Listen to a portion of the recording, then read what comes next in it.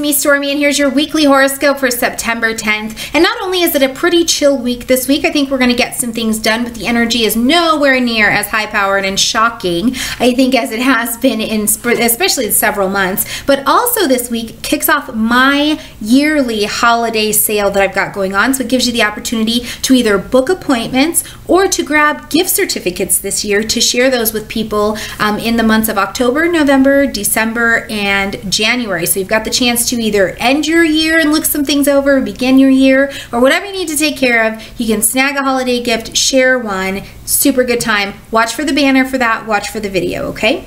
Now this week we've got a couple trines going on, just a few oppositions, a sign change, so nothing, like I said, that's terrible. I think this is a pretty chill kind of week. So kicking off right here at the beginning of the week, it looks like we've got Mars here on Monday, could be Tuesday, just depending on where you are in the world. We've got Mars moving back into Aquarius, which is great because it means we're back into forward motion, right? Like if Mars is officially moving forward. He's not only turned direct, which he did before, but now he's actually moving forward. So this is wonderful. Now with Mars in Aquarius, I don't know about you, you have to let me know your feedback down below, but I've been able to see technology really hard at work, social systems really hard at work. One of the things I do think of is not only the government, but just in general out in the world, these in Hollywood, right, in our own lives, all the secrets, all the things that have been able to rise to the surface with the use of technology.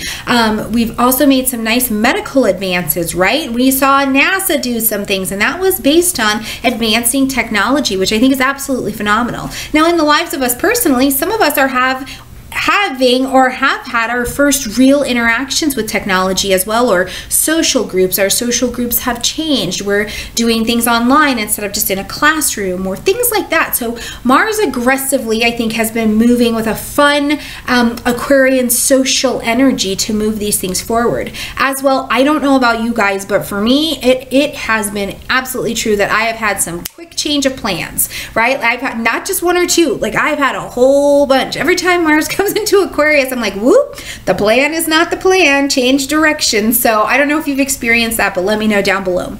All right, we've also got two trines this week, it looks like, and they are both to Pluto. The first one we've got going on is going to be on Tuesday, September 11th, and the Sun is going to be in a trine to Pluto. And then as we continue to move on to the 15th, it looks like we've got, yep, that's Mercury in a trine to Pluto here. So very good. Now here's the thing about a trine, because a trine is a useful, good pocket of energy that says there's opportunity here.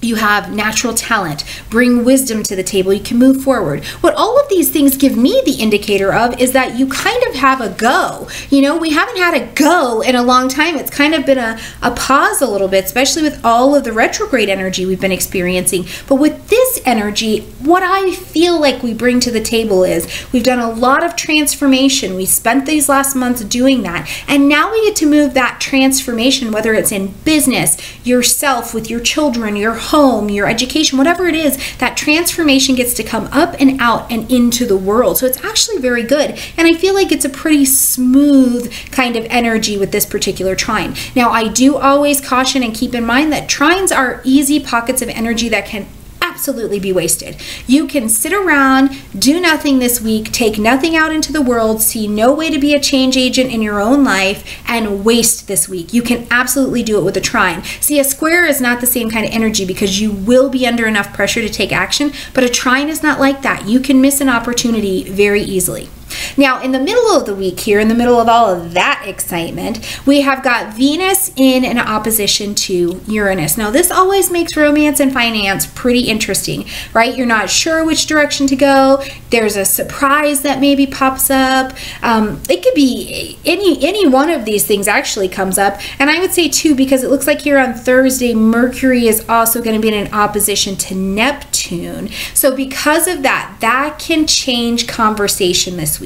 So it's the only real caution I have with Venus, Uranus in an opposition, surprise in romance or money, Neptune and Mercury in an opposition. This could be the communication's not so clear. There's a miscommunication. There's fuzzy thinking, things like that. Now, to the best side of that, this could spice up the love life. This could actually bring something creative and a little bit out of the norm to the table, to the bedroom, to the whatever. And even if you are so single, This can also help you be creative as well. So it's all about how you lean into the energy to bring something new into your world. But the opposition usually tells me that this is a relationship aspect. There may be someone on the other side of the tension that you could be feeling at the end of the week, but ultimately the trine is helping you bring a transformed version of yourself to the table to maybe handle very intuitively situations that used to kind of throw you off. And today you feel like you're a lot more grounded, you bring a lot more wisdom, and you know what to do with yourself. So I think it's going to be a beautiful week, you guys. Keep me posted on what's going on. And yes, I know not everybody's going to have a beautiful week, but find the good spots this week and tell me what that's been like for you, all right?